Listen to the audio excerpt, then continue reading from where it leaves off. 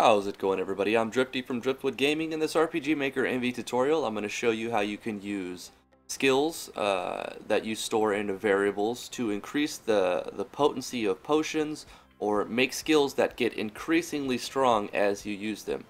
So to start off, I'm going to recommend a couple plugins that you might want to have just to show the player where their current skill level is currently at without creating another common event for that. So I recommend getting Yanfly's status menu core, getting the expansion active variables.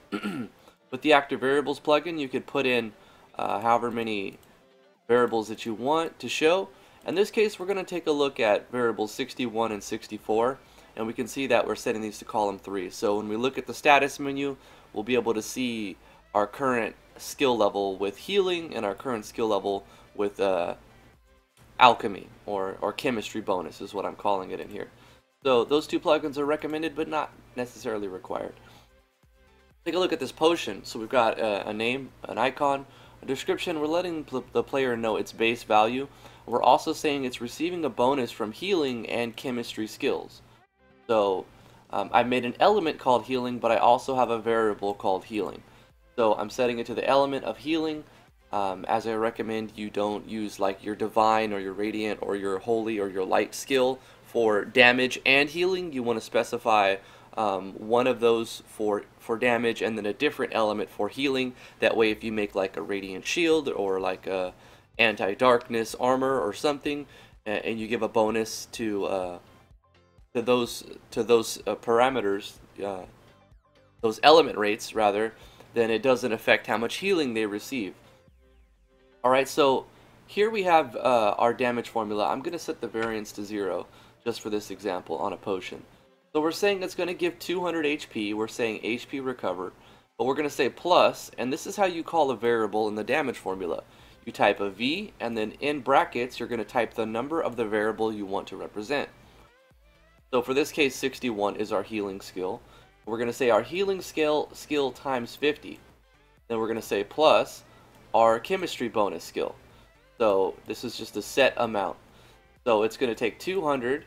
At the beginning of the game, I'm setting both of these to 1 by default, just to declare them, because another thing I want to talk about is when you include variables in your damage formula like this, you need to declare them at the beginning of the game. So, if we set the variance to 0 and no critical hits, using a potion should heal 200 plus 50 plus 1. So it should heal 251 HP every time. Well, actually the first time, because we're calling a common event. Now here's how you handle leveling it up and getting stronger with it. Now the healing skill is going to stay the same unless you level up in a different way. But just take, for example, if it just said 200 plus that, then we're going to be increasing this number right here. So we're going to call this common event chemistry level up. Let's take a look at that common event. So in chemistry level up, very easy event. This it's just one conditional statement. We'll start at the top, and we're gonna set our cap. Like how high do you want it to be before it stops getting stronger? Because you probably want to include some soft caps in there. So we're gonna say if our chemistry bonus is greater than or equal to level 1000, we're gonna do an else branch here. Then inside here we're gonna set that bonus by controlling variables, setting it with the operation to a constant of 1000. So we're saying if for some reason it goes over 1000, put it back to 1000. Now with this setup, you could actually just leave this blank and it should work fine. This is just a fail safe. If for some reason somehow in the game the variable gets set above 1000, it'll go back to 1000. On the else handler here, if the chemistry bonus is not over equal or over 1000, then we're going to control variables. We're going to add a constant of 1 to it. So every time you use that potion, it calls this common event. It sees it checks its chemistry bonus level, and it'll add 1 to it if it's not at 1000 or higher.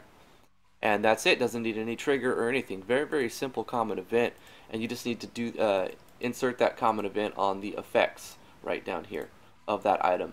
So let's test it out, and let's see if the first one we use actually restores 251, and then we'll see if the second one actually restores 252, and 253, and 254, etc. Alright, so in this event, I've got some potions being awarded. We need to get rid of this. And we'll just get into a fight down here and test it out. Another thing I was telling you about is declaring your variables. Well, what's all that about and how do you do that? Very simple. At the beginning of your game, wherever you start the player, all you have to do is control variable, and for every variable that you're going to use in a damage formula or in some way, you want to declare it at the beginning of the game. So we'll take a look at our healing skill that's in that damage formula, somewhere in here. Here it is. So all I'm doing is setting the value of that variable to 1 at the beginning of the game. The same thing with our chemistry bonus. We're just setting it to 1. You could also set it to 0, but you need to make sure that it is set to 0. You actually have to control variables and do this. This is going to be an auto run event, doesn't need any image or anything. And then at the end of it, you're going to do control self switch A. And then create a new event page. On that event page is going to be action button with no contents. Self switch A is checked. That means it's going to run one time in the game, and even if we come back to this map, it's never going to run again. That's it. Now you don't want to use erase event when you do this, because when you do erase event, it's going to remove the event, but then when you come back to the map, it's going to run this page again. So say you've leveled up your chemistry skill, and then you come back to this map and for some reason it took away all your levels because you reset them right here. So don't use erase event, use an auto run and then a control self switch, new page, and then the second page action button, just like that. So that's how you'll declare your variables, and that's how they're going to be set to 1 at the beginning of the game. Let's test it out. So our value should be 200 plus 50 plus 1 with no variance and no critical. So when we use that, was this? Did not mean to go in here. When we actually use the skill, it should heal us for 251 HP for the first time. And the second time, it should heal us for 252. Let's see if it actually does that. 251. Let's see it again. 252. Awesome. And it should keep going up to the 1,000. 253. 254. And you can see it works just like it's intended to work. I think that's a pretty cool idea. You could also make this a skill that does damage, like a fireball that keeps getting stronger.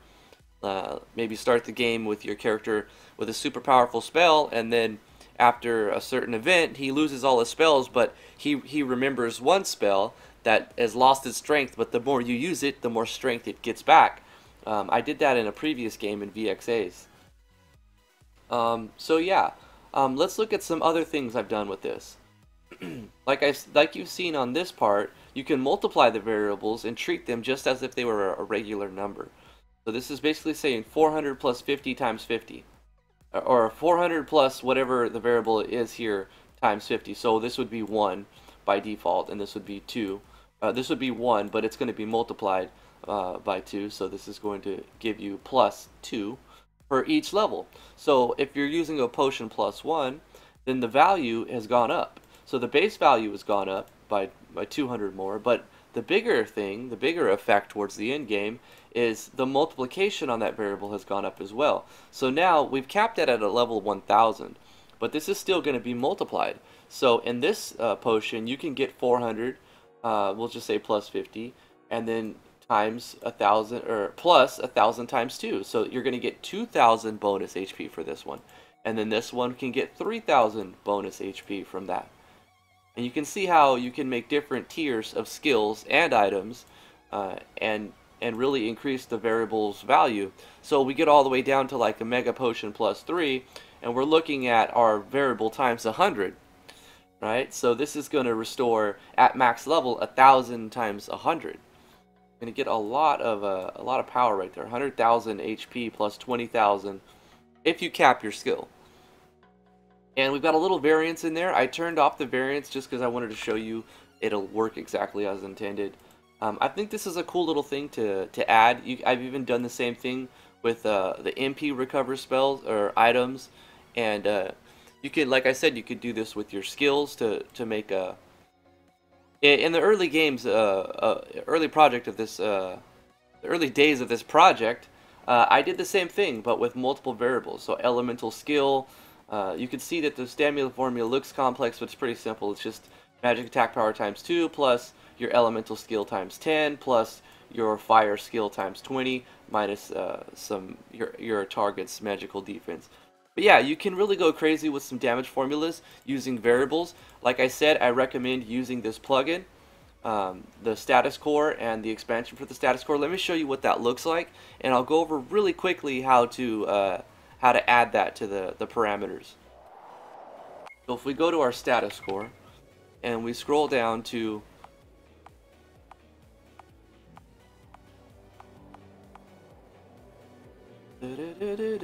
our variables. Okay, so you can see it'll say whatever you want it to say in the parameters of the plugin. I've set it to say skill bonuses, and so you can see that our chemistry bonus is right here because I had it on the third one, and then it'll go in the order that it's entered in the parameters. And all you do is put the number of the variable in the parameter of that plugin. So let's go to that plugin really quickly. Active variables, you will need the status menu core. So you see that I've got global column 1, and inside here I'm putting the variable's values or the variable location that I want to show. And it will show the exact name of that variable as well. So when you use that variable, you want to name it something that you want it to say. Like, so if it's your fire power bonus, you don't want to call it just like temp variable 7 or something, you know, because it'll say temp variable 7 in the status core. You want to rename that variable to fire power bonus or whatever you want it to say. And then it'll show it in order that it appears. You can see that 61 was our healing and 64 was our chemistry, and it showed on column 3. So it works just as intended. But yeah, that's going to do it for this quick tutorial on how to make skills that continually level up as they get used, and items that keep getting stronger as you use them. And I showed you how to put a cap on those items, and it's a very simple process. Yeah, thank you guys so much for watching. If you enjoyed this tutorial, please give it a thumbs up, like, favorite, share, subscribe to the channel if you're new here. I have lots of RPG Maker content. Yeah, thank you guys so much for watching. You're awesome. We'll see you in the next one.